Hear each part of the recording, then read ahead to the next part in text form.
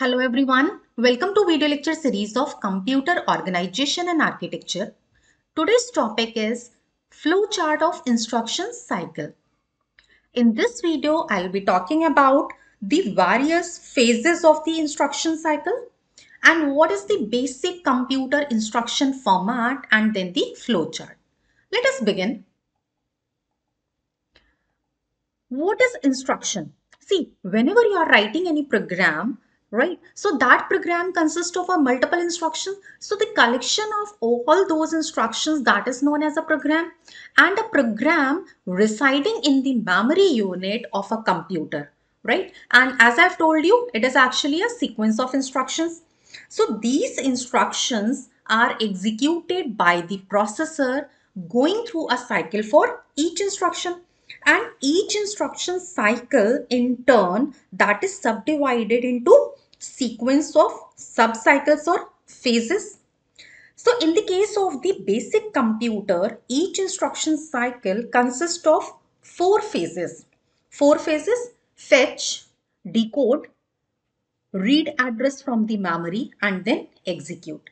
So these four phases are fetching instruction from memory, then decoding it, reading the effective address, and executing the instruction. And upon the completion of this fourth step, right, which is about the execution, the control goes back to the step number 1, which is about fetching the instruction, and it executes, decode and execute the next instruction. And this particular process, it continues until unless the halt instruction is not encountered. So when there is a availability of the halt instruction, the program will stop. Now let us talk about the basic computer instruction format. So the instruction length of a basic computer, this is of 16-bit, and 16-bit instruction of basic computer, it has three fields. The three fields are mode, opcode, and operand, which is the address. So address, it starts from 0 up to 11, means 12 bits. Opcode starts from 12, goes up to 14, 3 bits, and mode, this is for the 15th bit. So this is how there are three fields. So mode field means MSB, bit number 15 of the 16-bit instruction. And if the value of this mode, this is 0, it means the direct addressing, and the value of 1 will be for the indirect addressing. Opcode is of 3 bits, right? Bit number 12, 13 and 14. And opcode defines which particular operation is to be performed. And operand, it contains 12 bits. The address starts from 0 to 11. There are total 12 bits.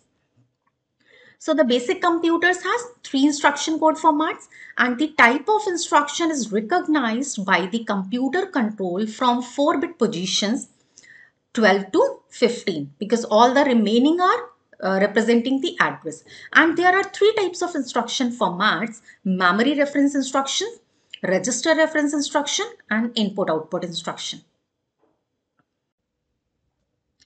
As you can see, this is the basic computer instruction format, 3 fields, and I have already told you that address, it starts from bit number 0 to 11, opcode is from bit number 12 to 14, and mode is for the bit number 15. Means opcode is of 3 bits. So here 3 bits means 8 possible combinations: 000, 001, 010,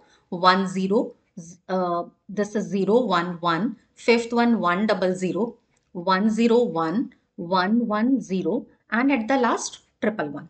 If we say this is D0, next is D1, D2, D3, so this last will be D7.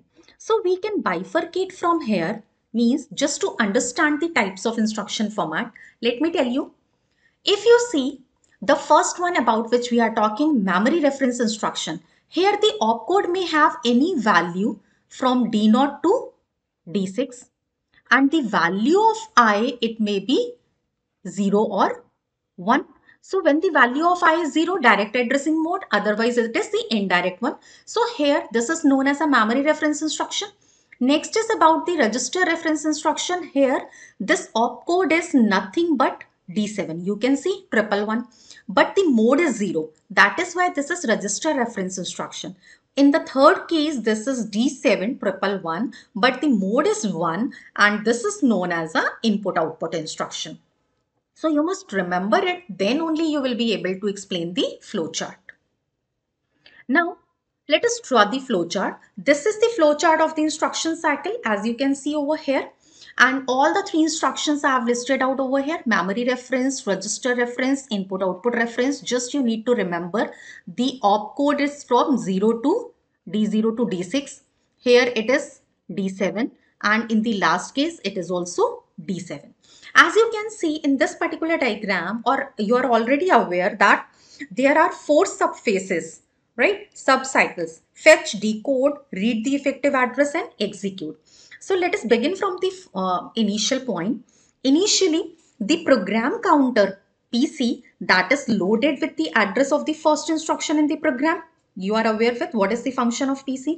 And the sequence counter, this SC, that is clear to 0, means providing a decode timing signal. This decode timing signal is what? T0. And after each clock pulse, sequence counter is incremented by 1.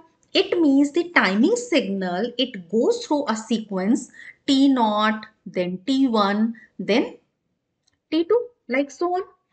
So here the micro operation for the fetch and decode phases you can understand, right? So as I've told you, initially sequence counter is clear to 0. This is what the fetch cycle. And you are aware that AR is what? AR is the address register. Since only one address register, the only address register is connected to the address inputs of the memory, it means there is a requirement to transfer the address from program counter PC to the address register during the clock transition, which is associated with this as timing T0. Means here the value that is being transferred from PC to AR, and the instruction read from memory is then placed in the instruction register. You can see memory AR. So here the instruction read from memory, inside this bracket that defines the memory location, it is then placed in the instruction register with the clock transition associated with the timing is what? Here timing T1. At the same time, PC is incremented by 1, PC plus 1, right? It is incremented by 1 to prepare it for the address for the next instruction in the program, right? And at time T2, now you can see the operation code IR that is being decoded. Decode operation code means this is what the decode cycle. And the indirect bit is transferred to the flip-flop I. Here you can see indirect bit is transferred to the flip-flop I, and the address part of the instruction that is transferred to AR. Address part means 12 bits starting from 0 to 11 that is being transferred to AR. And at the same time, you can notice that this sequence counter is incremented even after each clock pulse to produce the same sequence T1, T0, T1, T2. Here you can identify IR, right? 12 to 14 bits. 12 to 14 bits means about the opcode. And as I've told you that for 3 bits opcode, there are 8 possible combinations starting from this up to 111. So last one is what? D7 we have written. So you can identify here decision is to be taken. When the D7 bit is 1, D7 bit is 1 for these two cases, for register reference and for input output reference. So you can see when D7 bit is 1, either register reference or input output.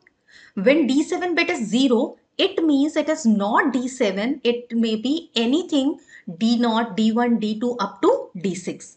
So it is from D0 to D6, any particular combination, that is what the memory references. Let me take this left hand side portion. When D7 is 1, now you can see when the D7 is 1 and mode is 0. It means again one more decision is to be taken for this particular bit, either 0 or 1. You can see when this is equal to 0 means it is nothing but the register reference instruction. Register reference T3 cycle, execute register reference instruction, and then I'll be telling you why this SC is 0. But when the value of I is 1, the value of I is 1 means the third case, which is the input output instruction. When this is 1 means execute input output instruction. And here at the same time, you can see when D7 is 0, it means either D0, D1, D2 up to D6. Now you know that in this particular case, it depends upon the value of I, whether the direct or indirect addressing. So here again, the decision box is being taken. When it is equal to 0, it means direct addressing. Direct means nothing is to be done over here. Direct data is available and execute memory reference instruction. But when it is equal to 1, it means the indirect addressing. Indirect addressing means now the data is to be copied or read from the memory location and that to be transferred into the address register. So here the data is available in the memory. So that is why this is known as an indirect, and it is to be copied and then execute memory reference instruction, right? And at the end, in each of these three cases, whether it is input output instruction or register reference instruction or memory reference instruction, so after the instruction is executed, the sequence counter is cleared. You can see in all these cases, and the control returns to the fetch phase. Here you can see the control returns to the fetch phase. Here, this control. It means with T naught that is equal to 1. So this is how you can explain the flowchart of the instruction cycle. But to explain it, you must be aware about what are the various subcycles and what are the three different types of instruction formats. Thank you so much for watching this video.